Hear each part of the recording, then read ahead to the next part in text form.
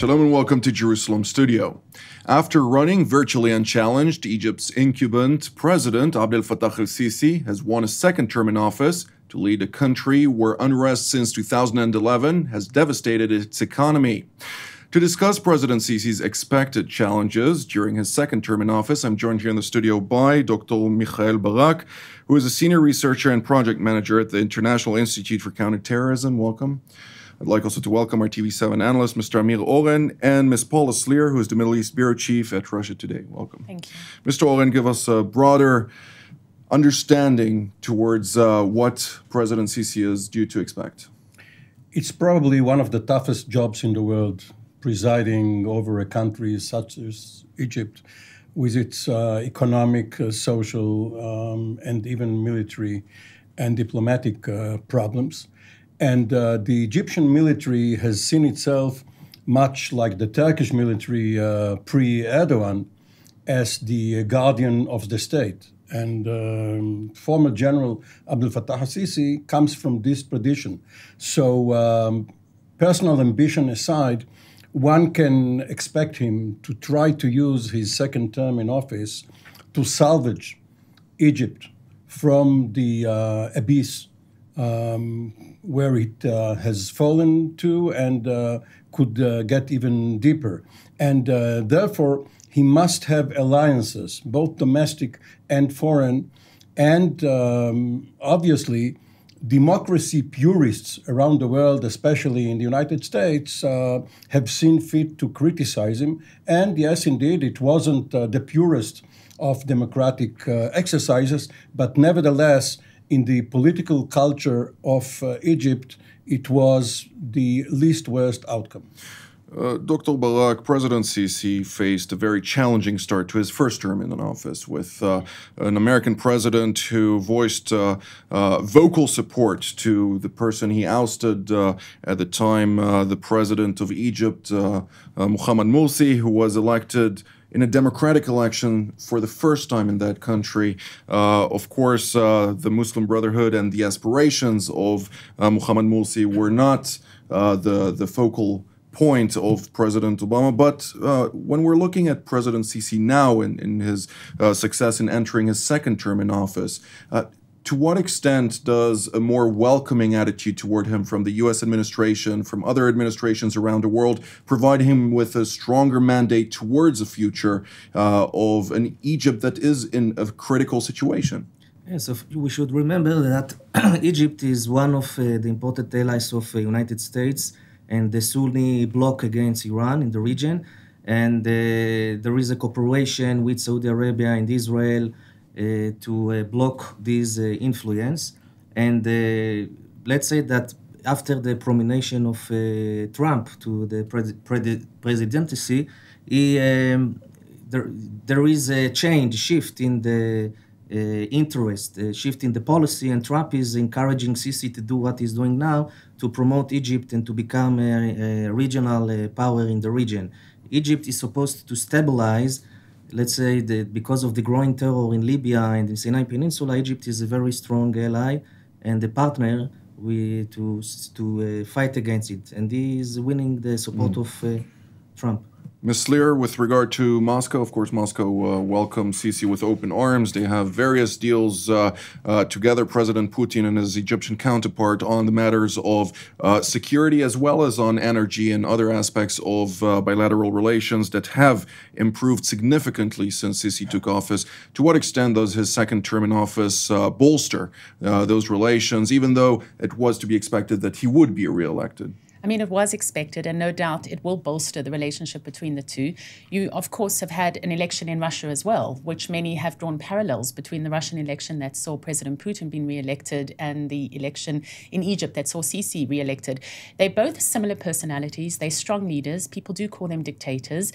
They both saw practically no opposition to their re-election. The question, of course, in Egypt was the voter turnout as to how many people were actually going to come and show Sisi that they base support him. His popularity is declining. If you look at the last election he had back in 2014, the most recent poll I could find suggested something like 24 points down in terms of how the population supported him then, which was a support in terms of his crackdown on Islamic extremism, terrorism.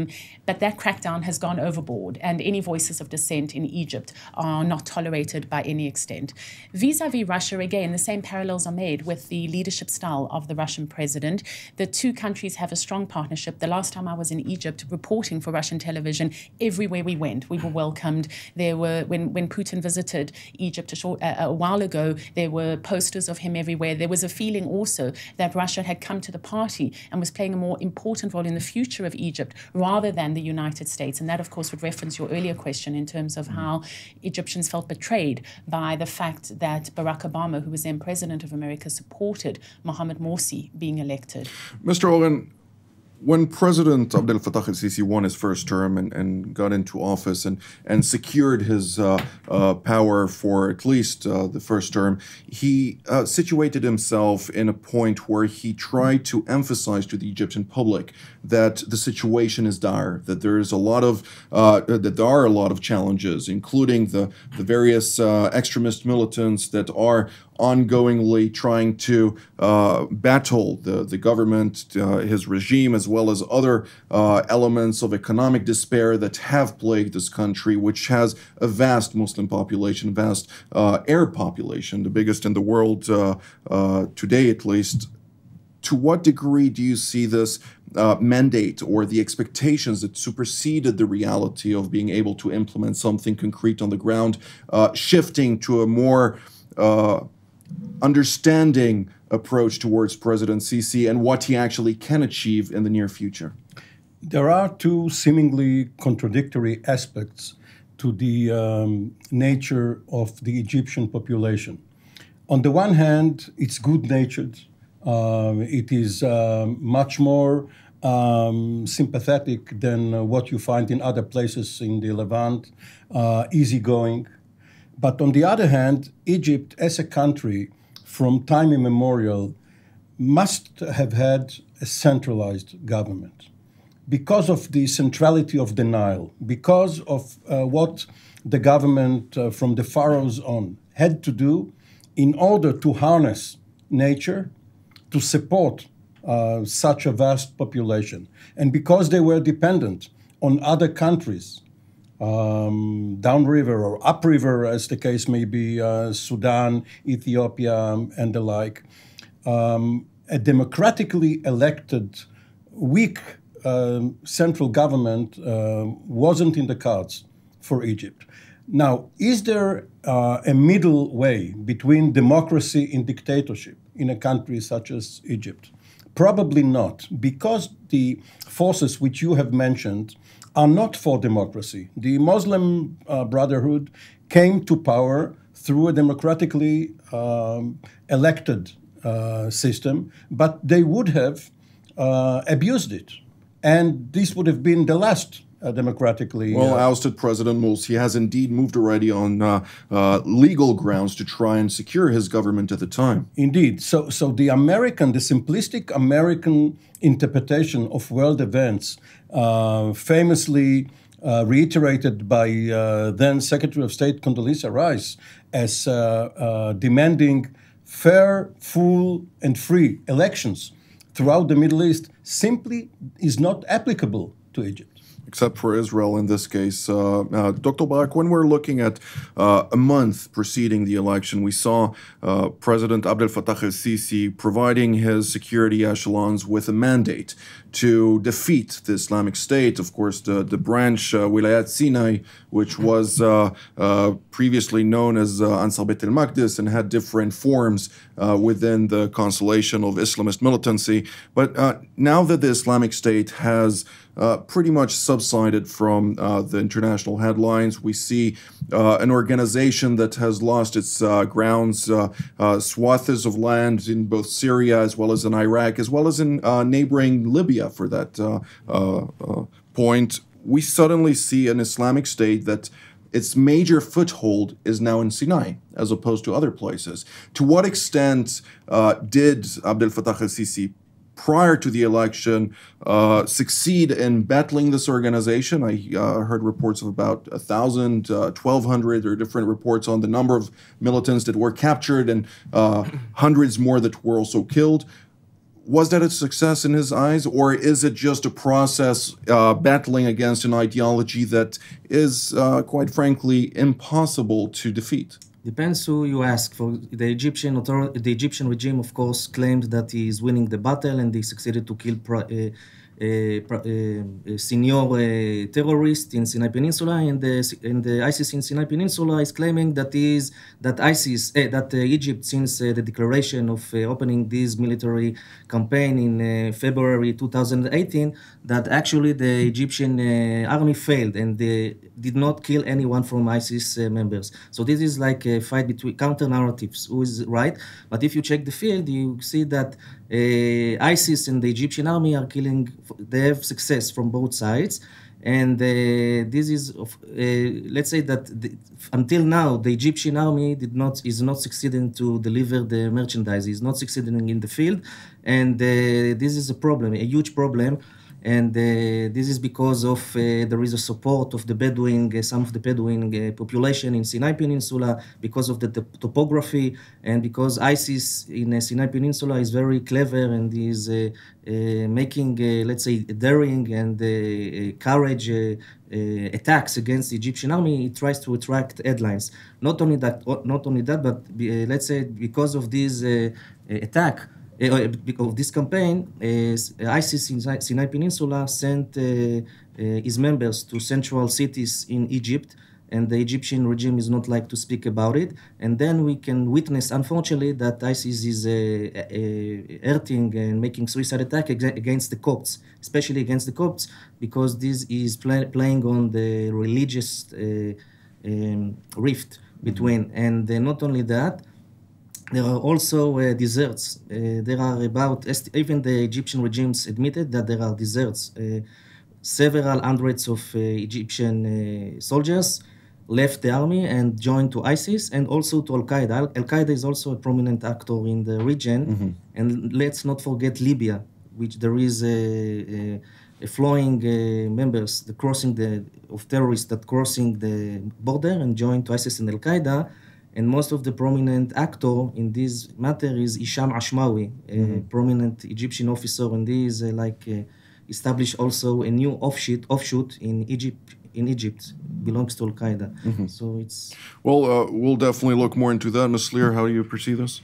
Well, the announcement came in February, so it needs to be put into the context of the elections. And there are those who suggest that he made the announcement that he was upping his military campaign in Sinai as an election promise, because, of course, one of the big concerns both for Egyptians and the international community is how safe is Egypt today? You just need to look at the tourism industry, which has all but plummeted, and that was a cornerstone of the Egyptian economy. So there are also critics who say that the Egyptian army is struggling. I know you say that they're both sides, but that they have a lack of intelligence on the ground, that they're also quite a bureaucratic institution, as is a lot of Egypt. And so they struggle to actually get a hold on the militants in the Sinai Peninsula.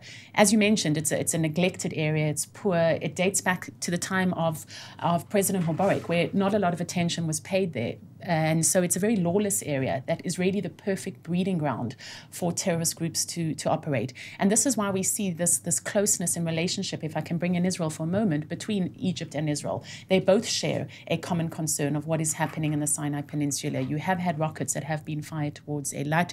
You have the security concern there on the Egyptian side. And so we're seeing this closeness, particularly on the military front, particularly vis-a-vis Sinai, between Israel and Egypt. And by extension, that's why the United States wants Egypt to remain stable. That's why Israel wants Egypt to remain stable. And the most promising candidate to do that was al-Sisi and his crackdown on security. Mr. Oren? In the first 25 years of the existence of the State of Israel, from 1948 to 1973, the Egyptian military has waged 6 campaigns, 5 against Israel and 1 in Yemen. In all of them, except in the last one in 1973, it has not proved itself to be among the best fighting forces in the region. In 1973, yes, it initiated, it surprised, and it managed to draw. At least it didn't defeat Israel, but wasn't defeated either. But for the last 45 years, the Egyptian military did not have any real experience in fighting. And Daesh or its offshoot in Sinai has posed a new threat to an old bureaucracy.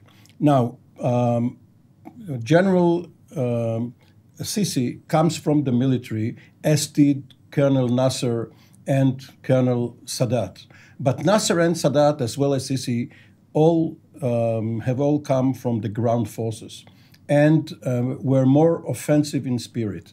Mubarak, who was the longest serving of them all, came from the Air Force, where he was not a fighter pilot. He was passive in nature, very hesitant, and under him the military deteriorated.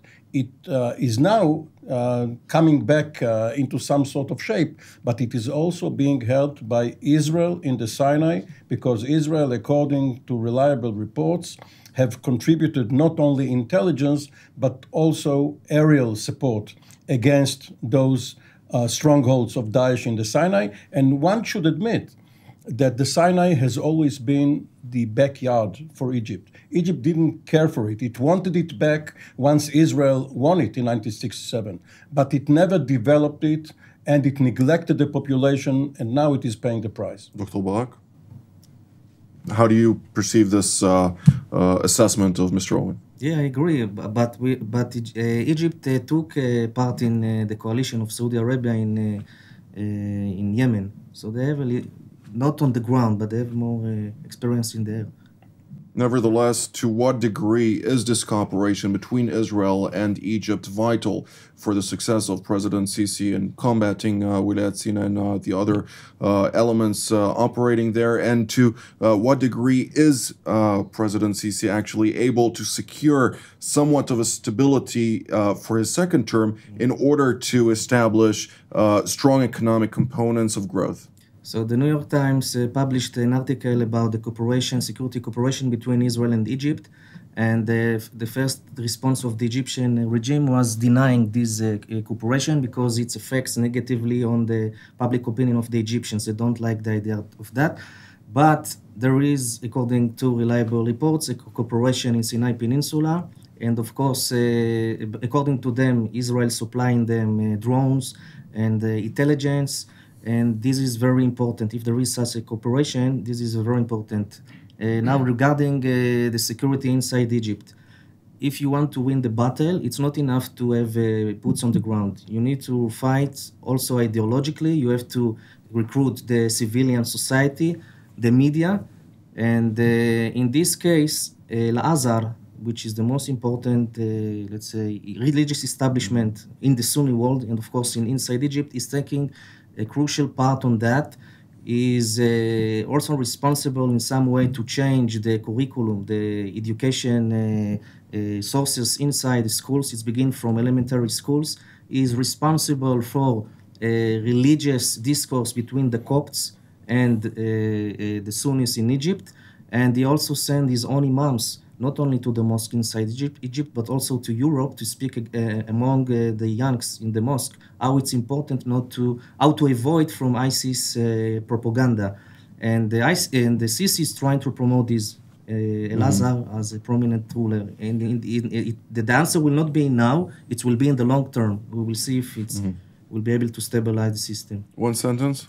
It's a sad commentary on Egyptian-Israeli relations that after all these years, there is such a strong security cooperation, but at least above the surface, the Egyptian society and government do not like Israelis to be there, to be seen. And as Boutros Ghali famously said many years ago, it's a cold peace. Just for the sake of our viewers, when we're talking about the Copts, it's the Coptic Christian community, which is a minority in Egypt. Ms. Slier, how do you perceive this? And to what degree do the various actions taken by President Sisi and the armed forces of Egypt secure Egypt's also stability to a degree that the economy is actually able to emerge from this low level? Well, if I can just follow on from Amir's point, all the times that I've reported in Egypt and asked people on the street what they think about Israel, there's not a lot of support for the peace deal that was signed in 1979, and we just saw the 39th anniversary of it. If you look at the street names in Israel, a lot of the streets commemorate wars fought with Israel rather than the peace treaty per se. So it is significant that all the cooperation does happen in secret because, as you mentioned, public sentiment is extremely important. When Trump announced that he was moving his embassy from Tel Aviv to Jerusalem, people went out to the streets in Egypt like they did in other Arab capitals. Security is paramount. It's the reason why he gets elected again, not that there was much opposition, but as you mentioned, it ties in very closely with the economy. And if he cannot deliver on the economy, you're going to have this group coming up from the bottom. And there is speculation that that could lead ultimately to the same kind of uprising and demonstrations that we saw back in the Arab Spring of 2011. The unemployment in Egypt at the moment stands at around 12%. But of those who are unemployed, 80% are young people. And if you look at the protests in the past, it was the young people that went to the streets. It is the young people that are unemployed. So it's the young people that he needs to address. And yes, security is one concern. But in reference to your question, if he can't give those people jobs, and if he can't stop the anger that is starting, not only starting, has been brewing for some time amongst the young population in Egypt, his rule, his sense of being able to secure both the country and his presidency is going to fall apart. Mr. Oren? Nevertheless, granted, what you say is right, of course, but as long as Egypt bleeds, Sisi cannot do much regarding any aspect of his policy. He must stop the bleeding, and that means giving top priority to battling ISIS, whether it's in the Sinai or in the streets or in the tourist resorts, tourist sites, because if tourists don't come to Egypt, its economy suffers even more. So it's security first, and all the rest will have to wait. Dr. Barak? I have two comments. One is that I'm watching very carefully the social media networks, and I see that there is a growing positive trend among young people, secular, that praise the peace agreement with Israel, that they see it in a positive eye, and the new enemy today is not Israel, is Iran, Turkey, and Qatar. Mm-hmm. The other comment, you said it's important, like you mentioned, Sisi has to create new jobs. If not, he's losing. This is the promise. People, let's say there is frustrations about this aspect, but Sisi began with mega projects inside Egypt, building new cities. The new one supposed to be, is building al-Almen city. It's near the Libyan border. And they're supposed to be there a national university. It's supposed to be an eco city. And also there will be about, let's say, 500,000 new apartments for young people, new jobs. So he's trying to promote, he's pushing. And in January 2018, he said that according to international economic researchers, Egypt was in a stable stance in the matter of economic, and in the beginning of this year, it became positive. He said that, so that's why he estimates that it only will be improved in the second term. To what degree does President Sisi and the Egyptian government at large capable of securing international investments? Of course, there was the whole story with the IMF where they were able to secure, after different challenges, a certain amount of money, as well as various agreements with the United States. But of course, there is bureaucratic issues of lawmaking that have hindered Washington from actually bolstering the regime in Cairo as much as it would want to, at least. And then we have Moscow that has challenges of its own. Of course, the rapprochement with Turkey does not help to its relations with Cairo when we're talking about the regional aspect, but there are different elements that do bring various deals that bolster both the Egyptian economy as well as the security. Is this a trend that we can expect to a larger scale, or again, everything falls down to how secure Egypt will remain? I think a lot does fall down to how secure Egypt will remain. I mean, naturally, there's an attempt by Sisi to try and bring in international investment. But if you reference the IMF loan that you talk about, there had to be austerity cuts that were put in. The price of food went up by 30%. Inflation skyrocketed. So there's a price to pay domestically for any kind of efforts he's doing on the international stage. And we've mentioned a few times that tourists are not coming to Egypt. When you don't have that kind of income flowing in and you have terror that seemingly is not under control, although I know you say it depends who you ask, but the perception is that it is dangerous to invest and be in Egypt. And you also have this political turmoil. You're not going to attract any kind of foreign investment, and people don't necessarily have the confidence. So I would agree with what you said, Amir, that unless he gets a hold on the security situation, you're not really going to be able to advance the economy, which needs the international community. Well, we're drawing near to the end of the program, so I'd like to give each and every one of you the opportunity to have your final assessment, if you will, for the second term in office. Mr. Oren, we'll start with you. The deadlock in Washington, where Congress has been blocking or at least hampering the executive branch's wish to help Egypt, is giving both Russia and China new opportunities to penetrate Egypt. Now, of course, Egypt in 1955 was the first Arab country where the Soviet Union managed to penetrate via the so-called Czech arms deal. And later, 20 years later, President Sadat kicked the Russians out and invited the Americans in. But President Trump cannot override the Congress, and especially Senator McCain and others who are bent on securing freedom for the Egyptians, as well as what you mentioned earlier, the IMF economists who lack political understanding and do not really get to the bottom of the problem of where you have subsidies cut and austerity measures and there is no public support, the government could very well fall. Dr. Barak? In the second term of Sisi, there are three, like we mentioned, there are three main obstacles: the economic one, the terrorist, and also democratizations. Many young people are worried about the situation. We can find the social media activists in the jail only because they launched something to criticize Sisi on the net. And people call in the social media networks to take actions. They don't. So this is a worrying trend also. But Sisi is dedicated and want to improve every aspect. So and he's very determined in mind to also strengthen the ally with Israel.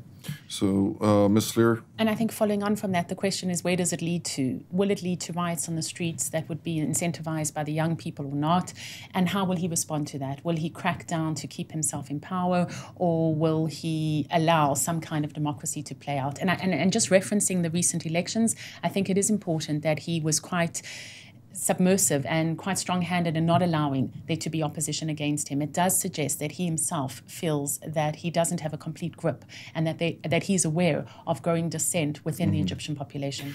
Well, this is all the time that we have for today, so I'd like to thank Dr. Barak, Mr. Oren, and Ms. Slier for coming here today. And I'd like to thank our viewers as well, and we will see you next time. TV7 Israel's mission is to give you, our viewers, truthful information, which in effect will give you a chance to really understand what is happening in Israel and its region. If you're blessed by our programs and believe our mission to be important, we urge you to support us and become a voice for Israel. You can support us by going to our website at tv7israelnews.com. This program was made possible through your donations.